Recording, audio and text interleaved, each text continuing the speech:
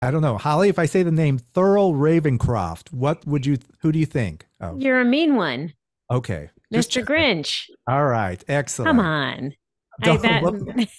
All right. Even you. Well, that's true. Yeah, Mr. Grinch. That's you. Okay. No, I grew up listening. I mean, come on, I have kids. Not that although I was Yeah. familiar with it long before when I was a kid. Right. Right. Um, and then, so you also I love that you put like the Beatles fan club music in Yeah. there. Because that's such a weird, interesting, like little curio of the Beatles Right. catalog. And they're weirdly, obviously they were reissued on vinyl a few years ago and went out of print like almost immediately. But it's like they're almost weird, hard to find. And like no one can really agree on like what the colloquial titles are.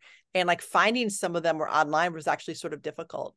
But they're so charming, like you can tell that, when they first started off, like all the releases were just so like, they're all excited to be getting popular, and then by the end, like they were getting very serious, and they were, this one was like, they were barely going to the studio all at the same time, but they did for this one. And it's very psychedelic and kind of experimental. And so, they kind of, invented the sort of the fan club single too. I mean, REM for years and years and years would give people a fan club single that was, a cool cover or, something kind of, unique and different.